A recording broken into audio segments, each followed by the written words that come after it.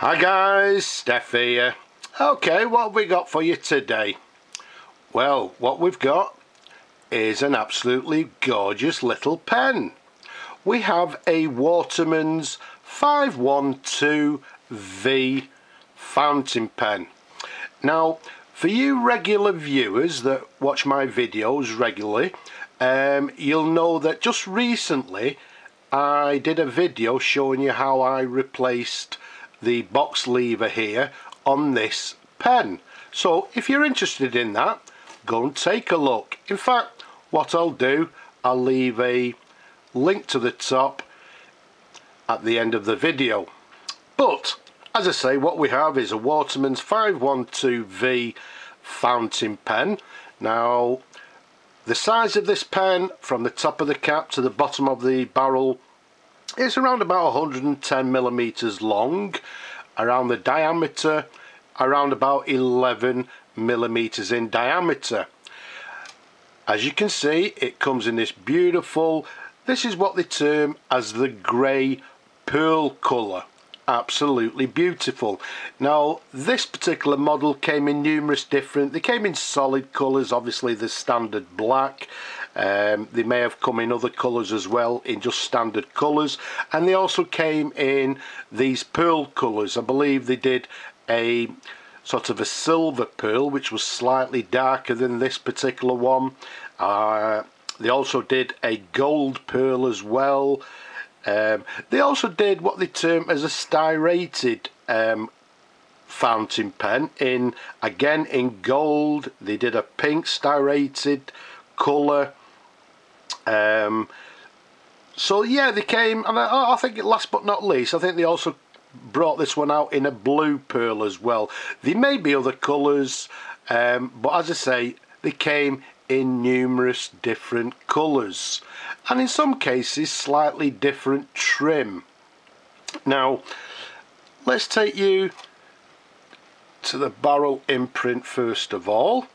Okay, and I'm hoping you can read there, it says Watermans 512V, made in England. Okay, so a lovely clear imprint. Let's give you a slightly different view. There you have it. Now, some of you people will say, yes, what does the V stand for? Nice and simply, it's what Watermans termed as their vest pocket pens, or size if you like. It's not the largest of pens, it's not the smallest, but as I say, it's what they termed as a vest pocket pen. It comes in gold plated trim, as we've just mentioned. It's got this lovely gold box lever here. If we take you up to the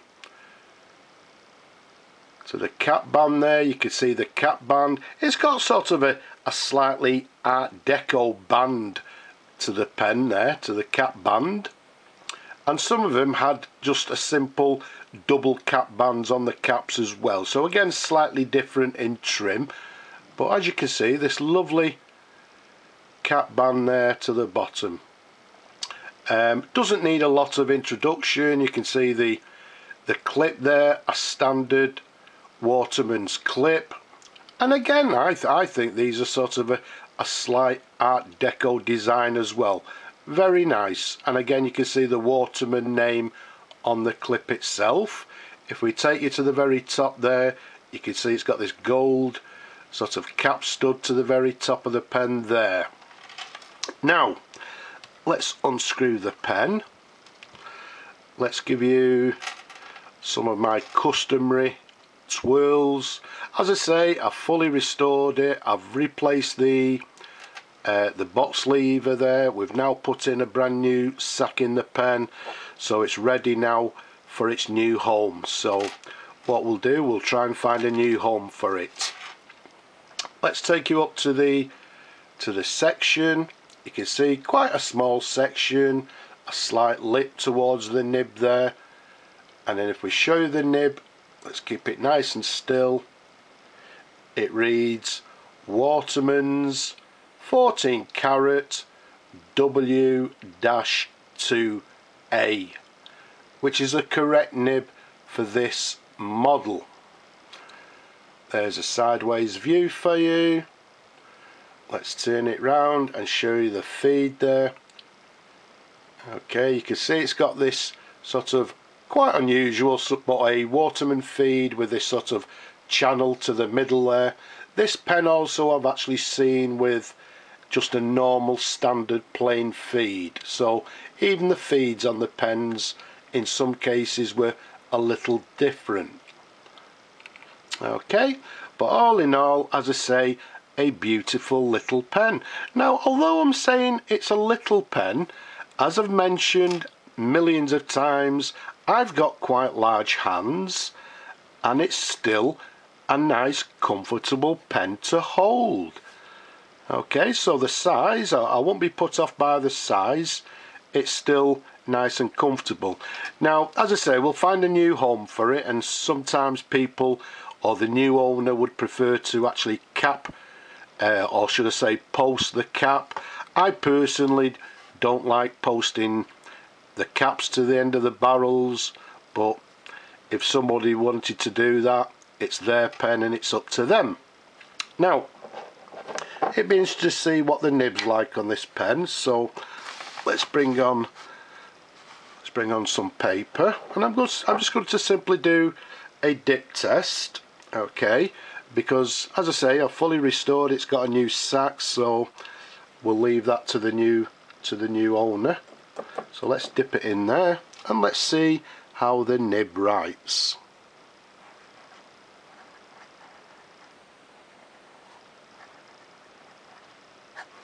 So we've got a Watermans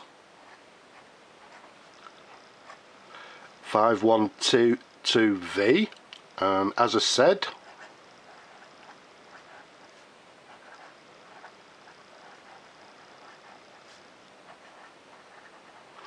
it's what they termed as a vest pocket pen.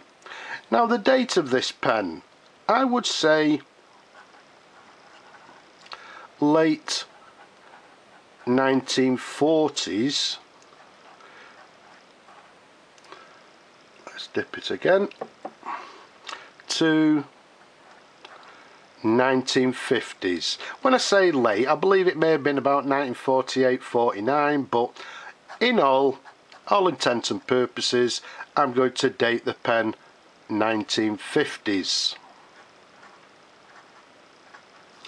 It's actually a lovely writer. Does it have any flex? Well,